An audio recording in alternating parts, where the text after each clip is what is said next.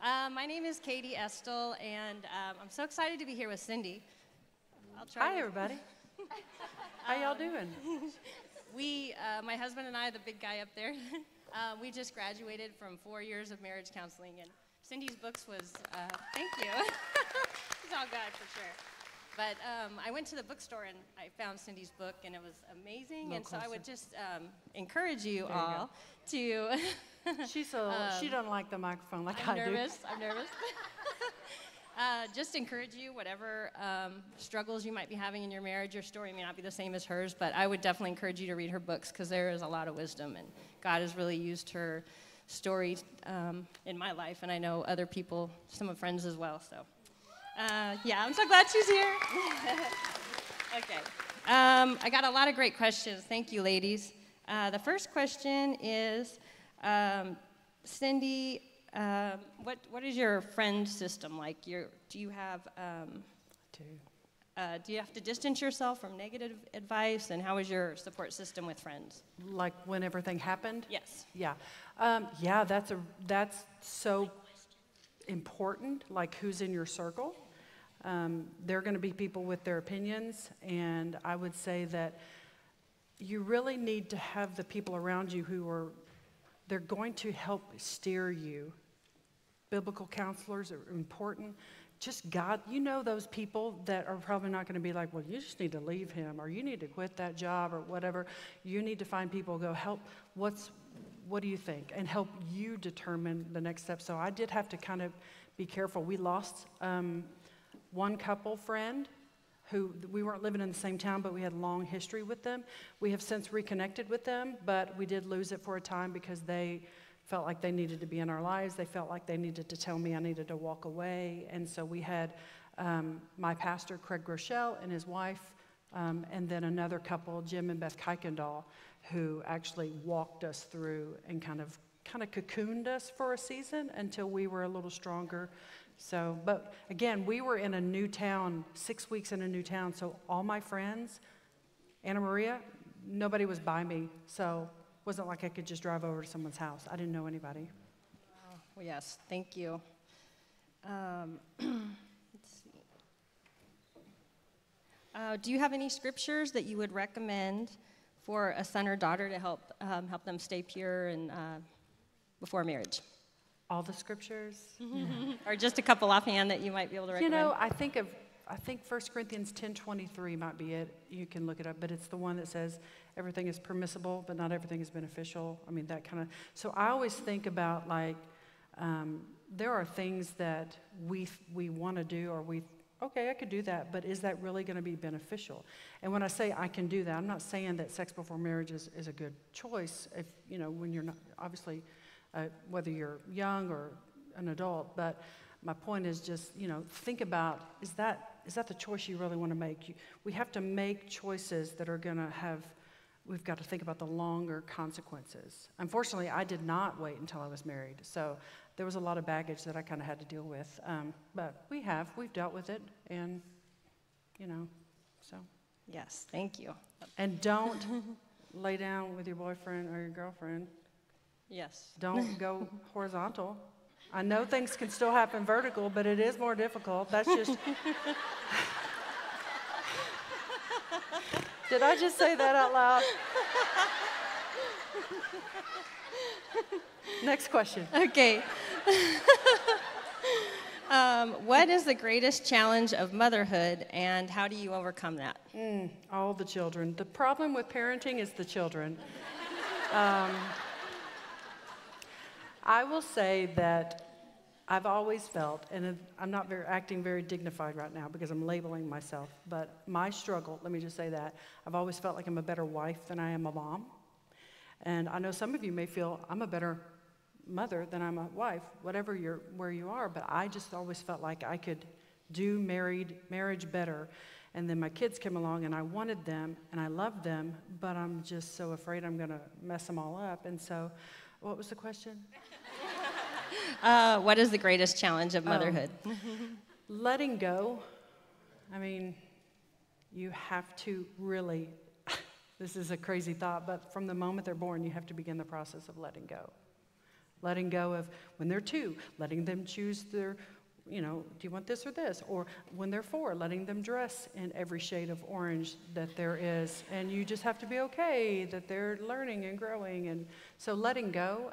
Also, when they became teenagers, and I'm a mom of boys, so it was a little different. I don't know how it is with girls, but you have to shift from parenting to coaching, and you have to make that shift, and that was difficult. So I would coach in one moment, and I was like, get over here right now. And I was like, okay, that's not, I'm parenting coaching, so yeah, lots of fun parenting joys. But I'm going to be a grandmother soon, and I hear that is the reward. Can I get a witness? Yes. I'm looking forward to those days too. What was the hardest part of forgiving your husband? The memories, the images. Thankfully, my husband, I forgot to mention this part, it all stemmed from a pornography addiction for him. So he didn't have an inappropriate relationship with a friend or a coworker. It was like that. He met people online. And so I didn't know anybody, which was a good thing, but I can still imagine another woman. So that was just beginning the process of all the healing and becoming intimate again eventually. And it was a journey. And so I would say when a memory or seeing something in the grocery store that reminded me of something, and then it triggered a pain, and kind of PTSD basically before there was that label, and just forgiving along the way. If you haven't read or listened to Lisa Turker's latest book called Forgiving What You Can't Forget, I highly recommend it. It's beneficial for anyone, whatever you've been through. So she talks about forgiveness. You forgive the act or whatever that situation is that caused you pain, and then you have to learn the process of forgiving the different triggers and the situations along the way. So it's yeah, that's it. Memories. I can imagine.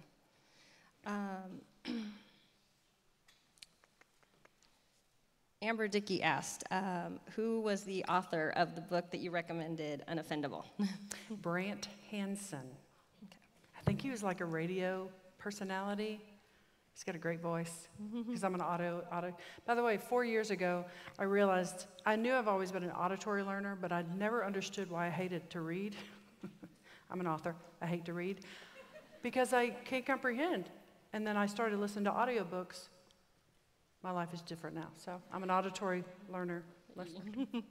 That's just extra. Y'all didn't pay for that. Well, it's nice because you can multitask too. You can be doing stuff and listening. Yeah.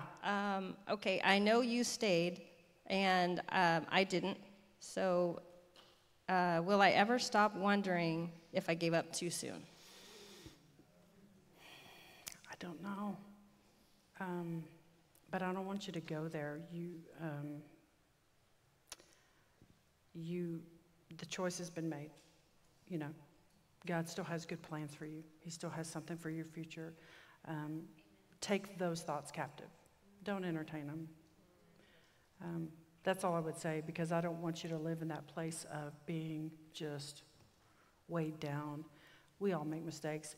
Not saying it may not have been a mistake. It may have been a good decision, or it may have been the right decision for where you were, because I don't know your situation. So just take that thought captive and say, okay, God, this is done. What do you want from me now? What do you want me to do next? Because you've got a totally different ministry than I do. You can minister to the women who didn't stay. That's just as powerful. Thank you. Was it difficult to talk with your children about what happened in your marriage? So my oldest was almost 3 when everything came out. So they don't know life without their brother, their half-brother, or Jack is his name. In the book, it's Ben, but I can tell y'all. Y'all not going to go be like, hey, City Bill's stuff. No. His name is Jack. And so everybody, I'm such a dork. I really do know that I am. But everybody he was just built into the family. So it's not like they were 14 teenagers, or they were teenagers and I didn't have to come and tell them what their dad did. So, but I do want to tell you this story. It's in my book. So my youngest, no, I keep saying my youngest, my oldest was, I think, 8 or 9. And he was, when Jack was born, he was 3.5. And Jack started coming to us like a year later. And so, like Noah's 4.5 to 5. And he's smart, like he's a smart kid. And he would always say, I don't understand why he's daddy's son, but you're not his mommy. And we would just say, I know it's so hard to understand, but one day we will tell you, but right now it's just too hard to explain, and I don't think you're ready to hear it. So we feel like it was very age appropriate. We kept age appropriate, in mind. And so Chris had told him about the birds and the bees somewhere along the way because he learned some things on the school bus, and I thought, it's time, we got to talk to that boy. This was before homeschooling, and Chris told him, and then I remember one day he was going outside to play with his brother Seth, who's the youngest, and he said, Mom, I know how Jack is Dad's son and not your son. I said, okay. And he said, Dad has 2 wives. And I was like, I called Chris. I'm like, babe, tonight's the night. You got to tell him what happened. And again, age appropriate, explained some things. How much can a 9-year-old understand? But we just felt like honesty was our best thing because Jack's in our life. I'm writing a book. At this time, I think I hadn't finished writing the book yet. But anyway, so he told him, and Chris was crying, and he said, I just want you to know I'm so sorry I hurt your mom like that. I wish I'd never hurt her. I wish that had never happened. And Noah is his name. He said, don't say that, because then we wouldn't have Jack. And so God just has really wrapped our story beautifully, even through the mess and the pain, because there's still mess and pain. Jack's not always making the best choices, and there's still some mess, but. Thank you. Her phone went to sleep real quick. Okay, Tina asked, how much impact has sharing your story had on your healing process? Oh, that is the best question. You guys don't even know the healing that happens when you minister from a place that was once great pain. So 1 Corinthians 3 through 4, 2 Corinthians 1, 3 through 4 says, praise be to the God and Father of our Lord Jesus Christ, who comforts us in our troubles so that we can therefore comfort others when they're in their troubles. I just kind of paraphrase that, but you guys, that has been my everything in this story, because I thought, well, it didn't take me out, I'm going to help someone else. And I never saw anything come in like what I get to do now. I never saw it coming, but I'm telling you, every time I am pouring into a woman, or Chris and I are ministering to a couple, more healing. And I feel pretty healed. Like I'm pretty healed. I don't really even know if there's more healing, but if there's like 0.1% that's not healed, it got healed today. So like every time, and I remember the first time we talked to a couple, it was probably 3 years after his confession, and we wept. We wept when they left our house. We just cried because our deepest pain was able to deposit hope into them. And it was just us telling our story, and that's why I always say that. I'm not a counselor. I'm just telling my story, and I'm offering some insight from someone who has been on that road. And you all have roads you've walked, and you can offer insight for whatever road you're going to journey on. I love how God can use our pain and to help someone else. Tears aren't wasted. Our pain can bury us or build us. And I just chose to let God build me. Yes. It was hard, though. Mm-hmm. Okay, Audrey asked where can she purchase your book? Amazon.com, probably. There may be still some copies. I brought some. I don't know how many are left, but I didn't have a ton. But you can probably get it from Amazon like by tomorrow. But.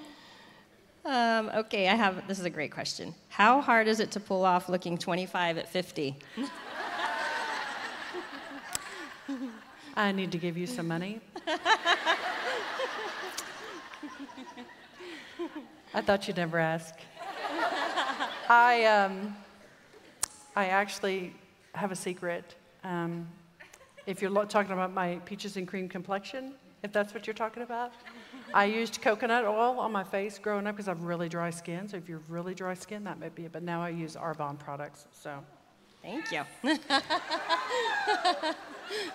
I love them. Con todo mi corazón. That was for you, babe. Okay, and how did your husband work on forgiving himself? He wept a lot in those early days, you guys. I remember walking into the kitchen one night. He had just gotten off the phone with his dad, and he was just crying his eyes out, just having to tell his dad. And his dad met him with such grace and such kindness. But he, those 18 months that he worked at Home Depot, if you've never heard of Neil T. Anderson, he's an amazing author. He's written Victory Over the Darkness, The Bondage Breaker, I think plenty of other ones. He's a great author. But in his, I think it's Victory Over the Darkness, or it might be The Bondage Breaker, he talks about there's all these statements, who I am in Christ. So like everybody's kind of doing that now, the truth versus the lie and all those things that you've probably read in plenty of books. He was like one of the original people to kind of pull that from Scripture. So Chris would drive his little Geo Prism to Home Depot at 5:30 every morning, Monday through Friday, and he would have his book, and he would read, I am the righteousness of Christ. I am a child of God. 18 months, day in and day out, renewing his mind of who he was. He is not what he did. He is who God says he is. So that's the biggest piece for him. So if there's any of you that you're still walking in shame, you feel defeated, you just can't seem to let it go for what you've done in your life, check that shame at the door. It does not belong with you. And so renew your mind with who you are and who God says you are, because you are not what you've done. Your failures don't define you. They just talk about a minute in your life. It's just you made a mistake. Sometimes it may have had really bad consequences, but you just still made a mistake. You know? I've had several ladies ask, how does your husband feel about you sharing the story? He's so mad. No, I'm just kidding. Whenever I got my first book deal, it was 2010 when I got the offer, I think, something like that. And then it was fully released in 2011. And I remember before I signed the contract, he was excited. We had talked about it. And I was like, before I signed it, I was like, are you sure? Because everyone's going to know your stuff. And he's preached about his junk to our whole church. And so it's not like it's a secret. But anyway, he said, absolutely. And so he's just loves it. He loves that we get to help people. I think because we're both so healed, and we just thank God that God's using us. We just kind of have this mindset of we're going to try to be used up as much as we can before we go to be with him. So try to lay it all out on the table so that there's not much of this body left. But when I get that heavenly body, come on, somebody, and go to heaven.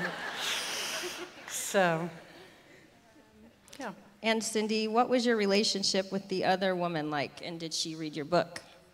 I think I gave her the manuscript before I turned it in. So anyway, back up, I met her at the court hearing to get all the child support taken care of, and we wanted DNA testing and everything. Chris was pretty confident. I was pretty confident, but I still wanted a DNA test. I'm just going to be honest. So met her at the court, and she was nice. Her mother was nice. And I asked Chris, this was a painful moment. I still remember we were driving to Memphis from Oklahoma City, and I remember asking him, what's it going to be like when I meet her? And I remember him saying, you're going to like her. And he said, I'm sorry, I know that hurts. He said, but she's nice. And I said, okay. And we just kind of stopped. And he was right. Like, she's very friendly. And he didn't choose her because of the way she looked or anything. It was just, he met her online, and it was an addiction that he's just a big mess. But she and I have worked together. We text each other. We communicate the most. She communicates to Chris when Jack is, being a blessing in disguise. But most of the time we're talking, and she'll say things to me like, you're one of the greatest gifts of my life, to me. And so God's just redeemed that. I know a lot of people don't get that. Most people don't get that. And that's just, I just thank God that we have a good relationship to be able to co-parent and help Jack. So, yeah. This has been a reoccurring question, too. How long did it take you to fully forgive your husband? Well, I forgave him. Now, don't freak out, but I forgave him immediately. Like, I really did in my heart. Like, I was like, he made bad choices. But you have to understand, I had to continually, no, I've forgiven you. I forgive you with each piece of pain that came along the way. Does that make sense? Forgiveness has never been hard for me, and here's why. I recognize all the things I've done in my life that need forgiveness, and I know how much I need the forgiveness of God. I don't think that I'm one of those people who, has it all together and I am, let me polish my halo. No, my poop smells too. So is that okay to say that in here? You guys, I'm from Texas. I can say that. But I know that no matter what the sin is, whether it's cheating on your spouse or lying, it's all falling short of God's perfect standard. So when I see people go, I would never do that, but yet I know how hateful they've been or rude or gossipy or dishonest on taxes, but they would never do this.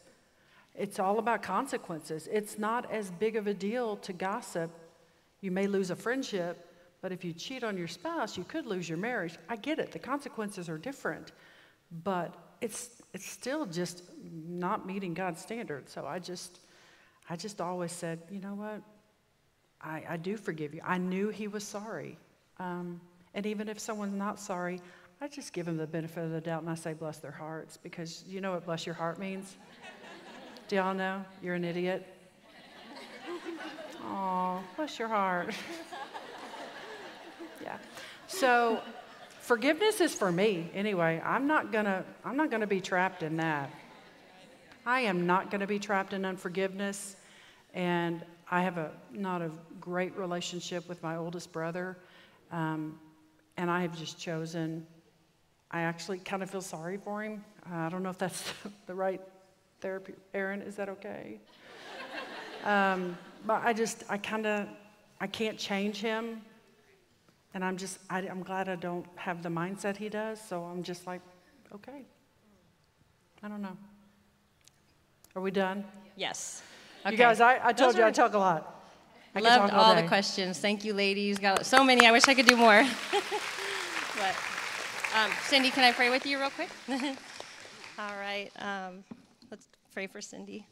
Lord, thank you for bringing Cindy to our church, and thank you for giving her the bravery and boldness to be able to share this story with so many and write these books, and giving her the wisdom and ability to do it, Lord. And I just pray that these words would sink in and you would help us to reflect you and be quick to forgive, and just pray that you would get Cindy home safely back to her family and help her enjoy her visit here in San Antonio.